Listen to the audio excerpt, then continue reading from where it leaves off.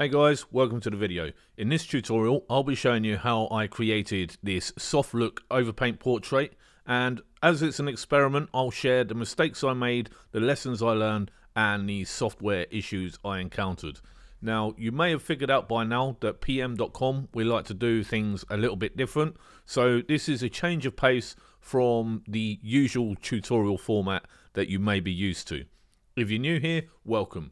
We're not your typical Photoshop channel. We specialize in photo manipulation, digital art, and advanced Photoshop techniques. So if that sounds like your kind of thing, be sure to like and subscribe as we put out 3 new videos every single week. It's free, easy, and really supports the channel. Let's roll the video. Enjoy.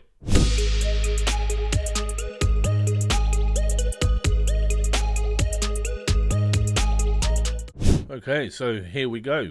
Because I had literally no idea what I was doing, for the first attempt at this, I got a very basic portrait image from Adobe Stock and knocked out the background on that, and that's a straightforward process here.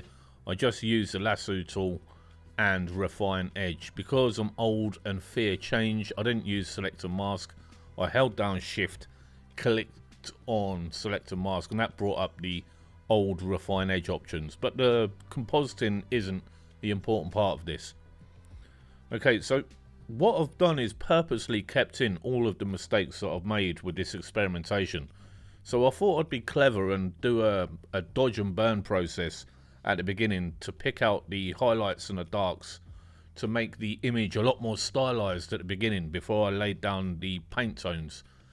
But what I did was I got the highlights of the cheekbones wrong, so what it actually ended up looking like was one of those really bad taste airbrushed portraits that you get on t-shirts or fun fairs, and you'll see in a minute how terrible it really looks. So the reason why that happened is because I made a mistake with the dodge and burn process at the beginning and misjudged the shadow on the cheekbone. As you can see there on the right of the screen, it doesn't look right. It's not good enough by any means, but I figured that out earlier. Thought, okay, that's not workable, ditched the dodge and burn technique and then just went straight in for the overpaint. Now, the overpaint process that's being used here is the mixer brush tool that can be accessed via the brush tool at the left. So long click on that and it'll give you the mixer brush option. The next important thing to know if you're doing this at home is to select all layers. You make a new layer above the source image. When you have the mixer brush tool, click the option box sample all layers, and that will allow you to sample the pixels below onto that new layer without messing up or amending the original source image. So that's the main thing that you've got to know. Now, in this experimentation process, I literally just went on to the presets at the top there on the mixer brush tool and then just cycled through. So I tried dry, I tried wet, I tried different, you'll see they've got heavy mix, light mix, and I ended up settling for moist heavy mix. Now, because this was a soft look process, I basically wanted to mimic the fancy book cover style that's quite popular. I used a bog standard soft edge brush, so no fancy brush for this. I just wanted to see what the default soft edge brush could do to achieve that kind of stylized overpainted look. So here you can see some progress. I finally reached a stage where I was actually quite happy with how it was going. For the smaller, sharper details, I mixed things up a bit. I went to very wet, heavy mix on the drop down for the mixer brush at the top, and then started tweaking and messing with the eyelashes. I knew this is a finicky small area, so the brush was made smaller.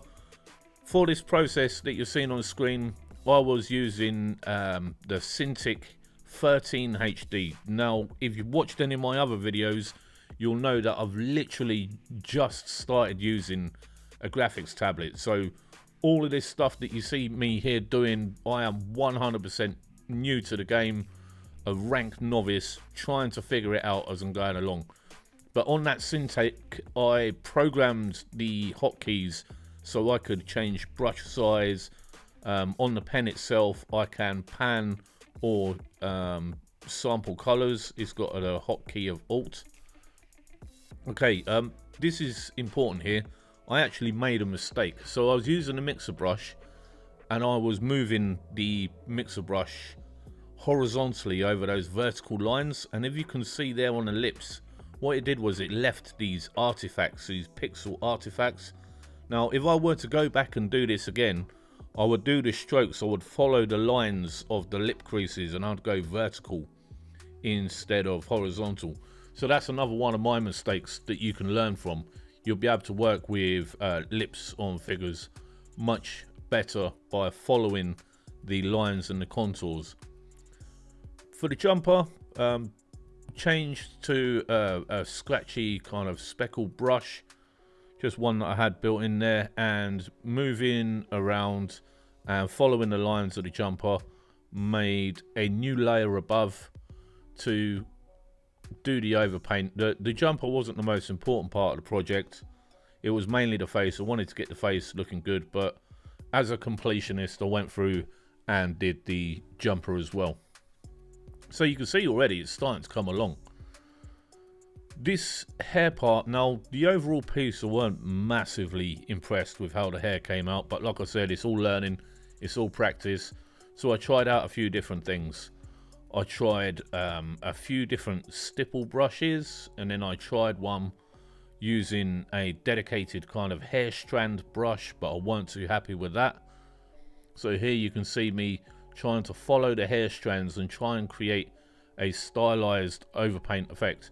Now I've actually got a software problem at the moment because I upgraded to a brand new version, the latest version of Photoshop for the channel.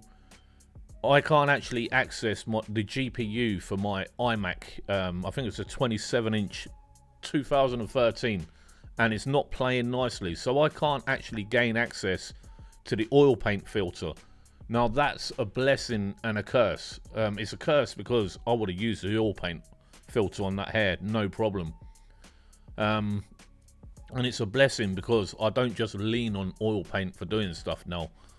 My mission this year is to be hands-on and to be tactile and to make my work look less photographic. So, you know, as I said, blessing in disguise.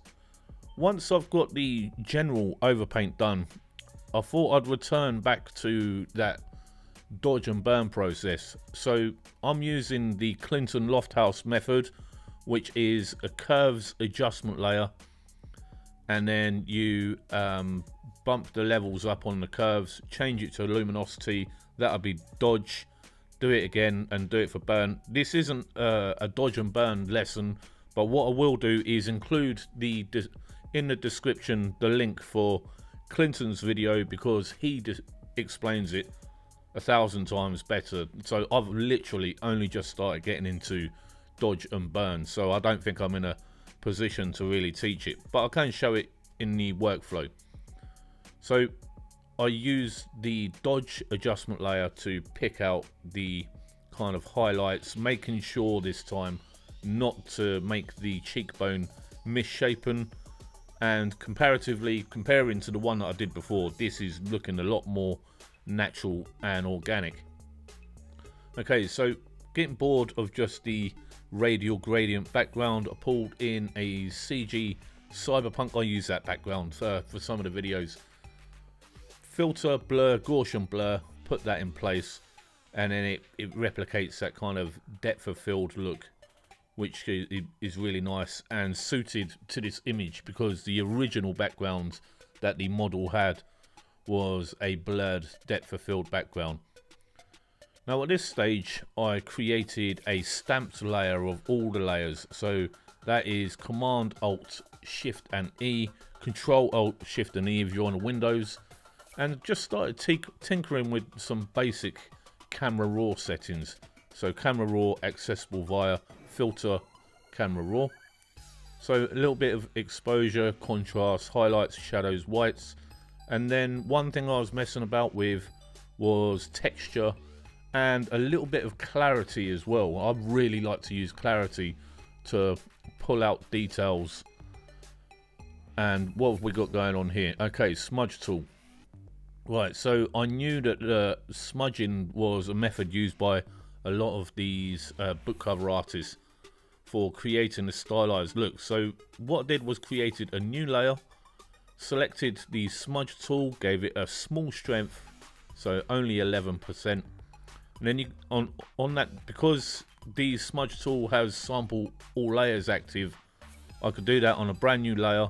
And you see I got rid of the artifacts on the lips where it looks a bit weird and wacky, and then anywhere where there was kind of any grain or pixels that didn't look right, so I've just smudged over them to blend them in.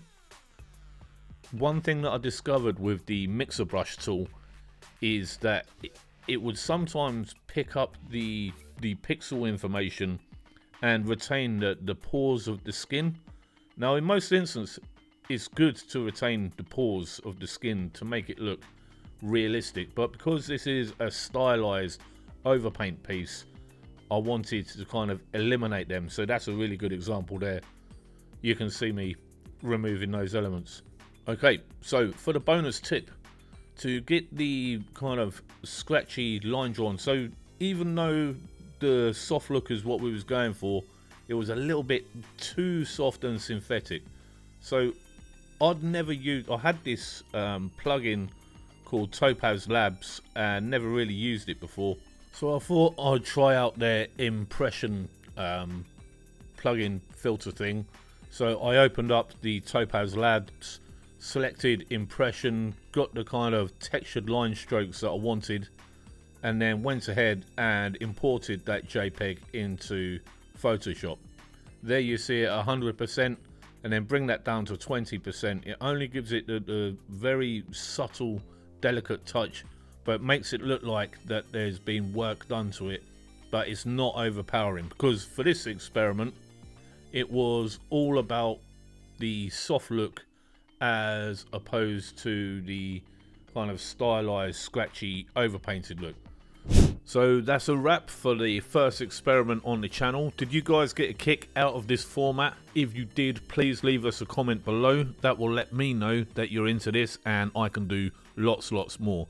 If you enjoyed today's video, please do like, share and subscribe, as it really does help the channel out. I had a lot of fun today. I hope you did too. I look forward to seeing you at the next video. Catch you then.